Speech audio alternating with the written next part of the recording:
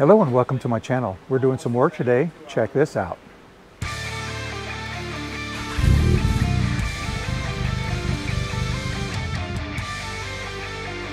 Welcome back and thanks for being here. My name is Scott and my daughter and I took a drive to South Carolina to visit Baun Performance. We're here with Jake and he is installing an intercooler on my daughter's Mk7 Golf. I think it's a launch edition, so 2015. And our order is a little outside. Most people don't start with an intercooler, but she's been deployed for, what, 7 months and just started buying parts. And Jake happened to have an intercooler laying around. He doesn't usually stock parts. And so that was her first purchase. So she was kind of lucky to be able to find one in stock. And normally he sends these things out with directions on how to install, but I mentioned in my exhaust video that I like to drive and meet the people who make things for my car. So we decided to come on down here and have Jake install it for her. So she's meeting Jake and his neighbors behind us, and we're going to put this thing in. Now, I'm not going to do a how-to video. Jake tells me there's 3 or 4 of them out there on YouTube already, so I'll link one up here somewhere, and go check that out if you want to see how to. Just yesterday, she installed a Bilstein suspension, coilovers. I don't know which ones. I'll put the name up here in the corner so you can check those out. They're kind of common, I think, and they look good. I haven't ridden on them yet. I will put a note up in the corner to tell you what I think of how they ride. And she also put in some a headlight upgrade. And I don't remember what those are called. I'll put what those are called up here in the corner as well as some photos. Maybe I will run a separate video on those all together. So, all right, well, let's go check out what Jake's doing. All right, so I'm here with Jake, and he's installing the intercooler on my daughter's car. And I wanted to introduce you and let Jake tell you a little bit about his company, when he started, and what his future looks like as far as what he plans to do with it, because it's a small business working out of his personal garage at this moment. Go ahead. Yeah, so I'm Jake with Baun Performance. I've been doing this on the sides for about 3 years now, in addition to my aviation job, my aircraft mechanic for a major airline currently. Kind of at a crossroads there, so this may become my full-time thing. Still haven't decided that yet, but I've been moving forward with expanding the product line. So I've got 2 different intercooler options, and those are available for the Mk7 GLI, Mk7 and 7.5 GTI, the Golf and the Golf R. And I also have a full suite of exhaust parts for all of those cars except for the R. If any of you happen to be a Golf R or Audi S3 owner out there, I am still trying to track down a local to the Charlotte area all-wheel drive MQB car to use for development, which has logistically been kind of a hassle, but we do have the intercooler option for that car for those of you watching. So yeah, pretty straightforward installation. It goes together in half the time of a direct replacement, and you're really splitting hairs performance wise, which I guess once this car has a turbo upgrade, you guys can kind of do a comparison between the two. Seeing Yes. as you've got the direct replacement APR, which is, you know, one of my main competitors with this front mount intercooler. So yeah, just kind of working through it, and hope you guys enjoy the video. Now, what are the odds? I'm kind of putting you on the spot here. I know as far as an exhaust for this car, the Golf Mk7, you don't currently have one that you mass produce, but you can build it right on the car. So it's not like you can't do one, but what are the odds of you making a jig when you're done with this so that you'd be able to make them mass produce? Is it really not worth it because there's not enough demand, or what do you think? I mean, we could use this video as kind of a test to see what kind of interest there is. I do have a downpipe and a mid-pipe option. I actually just shipped one out last week for a 1.8T Golf. So there are options out there. However, I don't have a full catback at this time. Sure. But yeah, that's something I'd definitely be willing to do. I'll show you some B-roll of these jigs that he makes, and it's welder speak, but it's basically like a bunch of, I'm speaking plain term here, a bunch of blocks and widgets welded to a platform that he can then follow with pipe and say, all right, here's this part. It's almost like a file cabinet over here where he's got all these different jigs where he can say, oh, I'm going to build this, so here's this jig. It's kind of cool. He would say it differently than I just did. What would you say? so basically, it affords me the ability to create something on the car and then build a fixture around it in such a way that each that I produce on the fixture is an exact copy within thousandths of an inch. So when I ship an intercooler to California, I know that they're going to have the exact same perfect fitment as if I had built it on their car here in the shop in South Carolina. Oh yeah, that reminds me, whenever he did my exhaust, you know, we did it here in the shop, but he knew, either because of a jig or measurements, if he ships it to you, if you tell him that you have a factory downpipe or an APR downpipe or whatever downpipe, not necessarily all of them, but some of them, that he can make sure that what he sends you will fit to that product that you already have. Yeah, so I'm the only manufacturer out there accommodating other aftermarket parts to truly customize the experience to your car. So the intercooler kits, most aftermarket charge pipes can be accommodated. With the downpipe, most other catbacks can be accommodated, and vice versa with my catback going with other brands downpipes. I've got extensive notes on eliminating the reducers, so if you've got a 3-inch downpipe, you have a full true 3-inch system with all the required hardware included and no guesswork for trying to rig up a connector piece, which, you know, you'd be left in that boat if you went with somebody else's mix and match aftermarket parts. All right, so I meant to say this earlier, but I saw something shiny and said something else instead. Comment below if you've got a Mk7 Golf. I guess I can specifically say what the single side exhaust, because that's really what this is. It's a basic 1.8T Golf. If you're interested in pursuing that kind of an exhaust upgrade, that would tell him whether or not it's worth his while to make a jig and then just make them more widely available. Otherwise, we're still probably possibly going to come here and have him build one for us, even if it's just on the car and we drive off with it. The progress is a little slower because we're working with her budget instead of mine.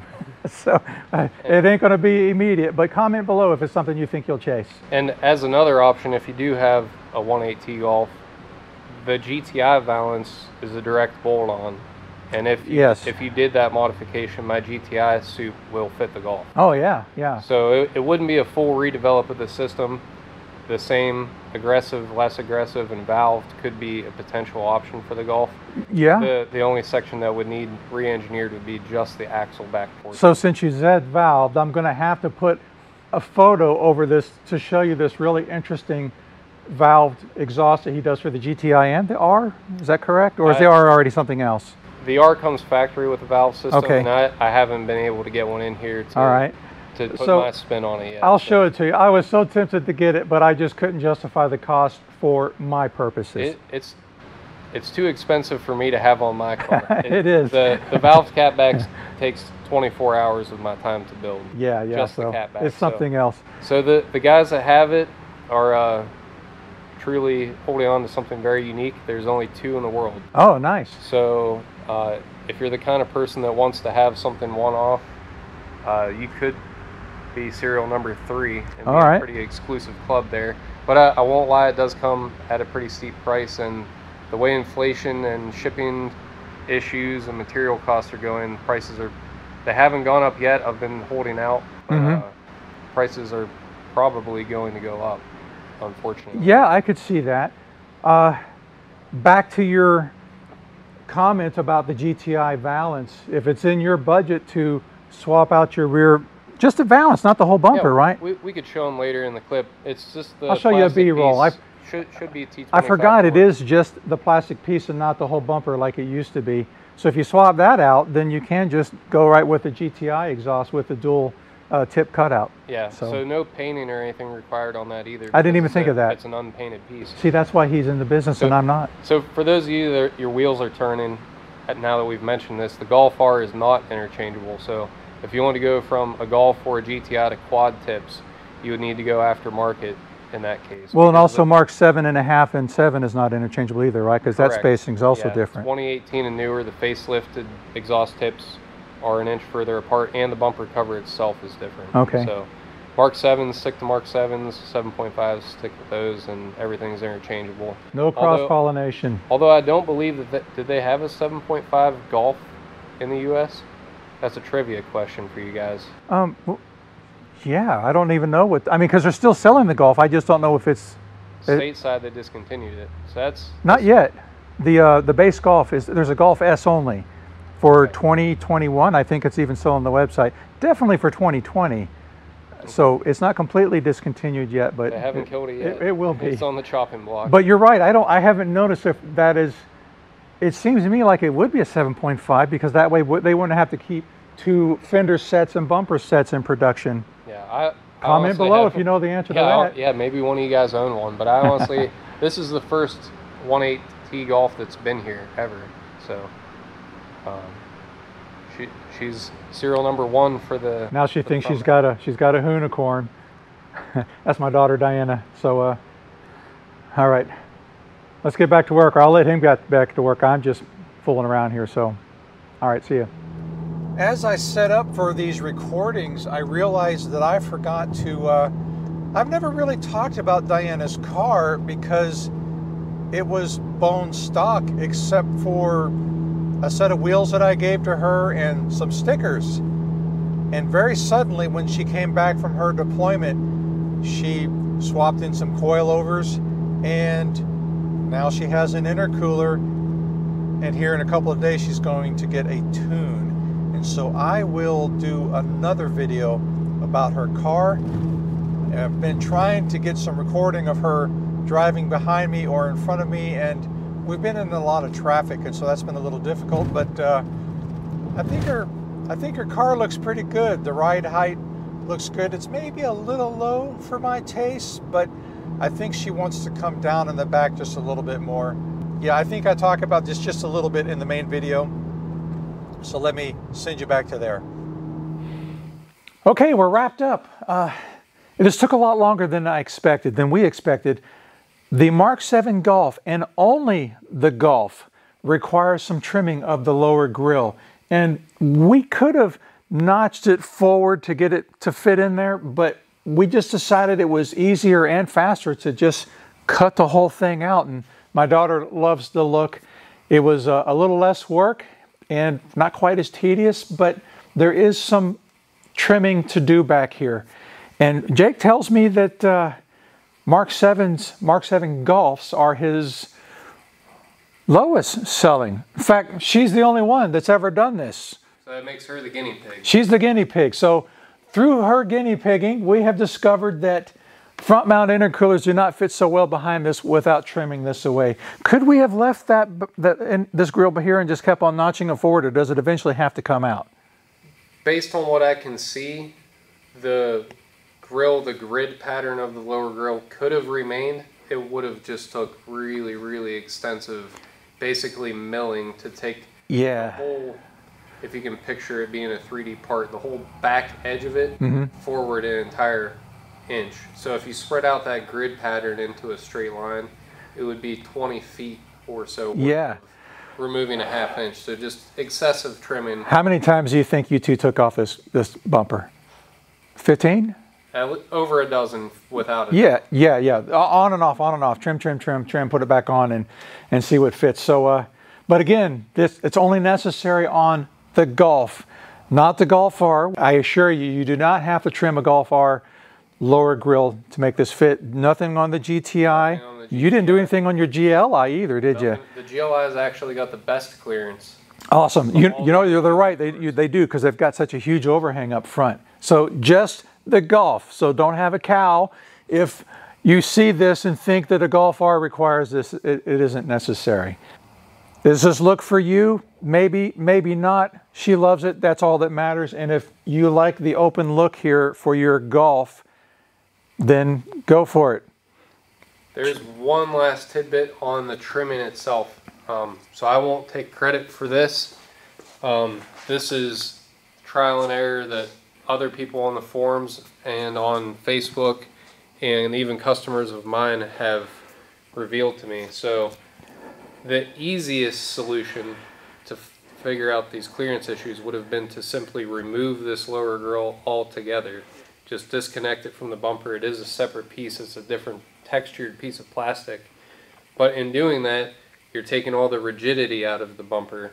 So all the guys that you see on Facebook and the forums with broken bumpers, it's because they completely removed that lower grill, where we instead trimmed all of the grid pattern from the center of it, but all the structure that actually gives the bumper its strength still remains, because this is a three-dimensional part wrapped around behind all of these lips. So this is still structurally sound to not have to worry about the weight of itself or wind damaging the bumper. Or flapping in the wind. Yeah, or flapping in the wind. It's still just as rigid. When I did that, I felt the car actually move on the lift. So yeah. it's not that I'm terribly strong, but I did put some good force on that to show you that. So it's strong.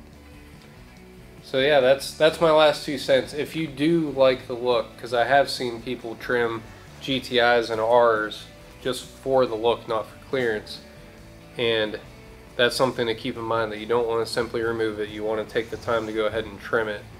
And while it is a lot of work, it does really change the look of the car versus one that has the grid. This is how you turn Mustangs away. They just take the long way home when they see the obvious front mount intercooler. All right. I catch them doing it all the time.